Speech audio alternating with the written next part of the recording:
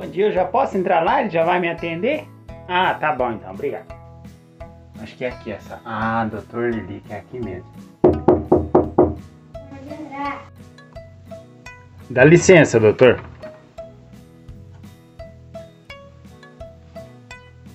Olá, o que te trouxe aqui?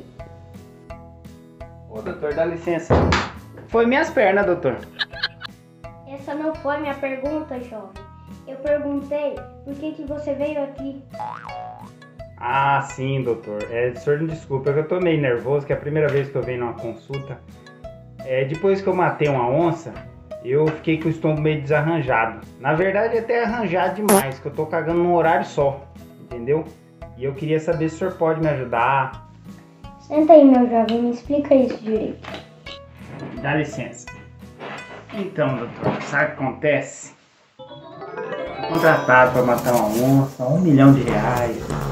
Eu não vou explicar a história para o senhor, que é muito tempo. Depois, se o senhor quiser assistir lá no canal Léo e Lilico, tem um vídeo lá, o matador de onça, tá bom?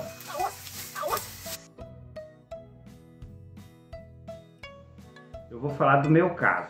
Então, doutor, eu tô com um problema. Depois que eu matei essa onça, eu desarranjei meu estômago, que eu só tô cagando toda vez na mesma hora na madrugada, doutor. Toda vez na mesma hora. Toda vez, 3 horas da madrugada, eu tenho que fazer cocô, doutor.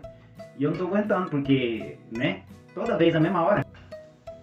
Ué, mas seu estômago tá super regulado, tá tudo ok.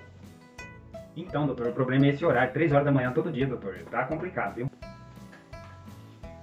Mas qual é o problema de todo dia você tá cagando 3 horas da manhã?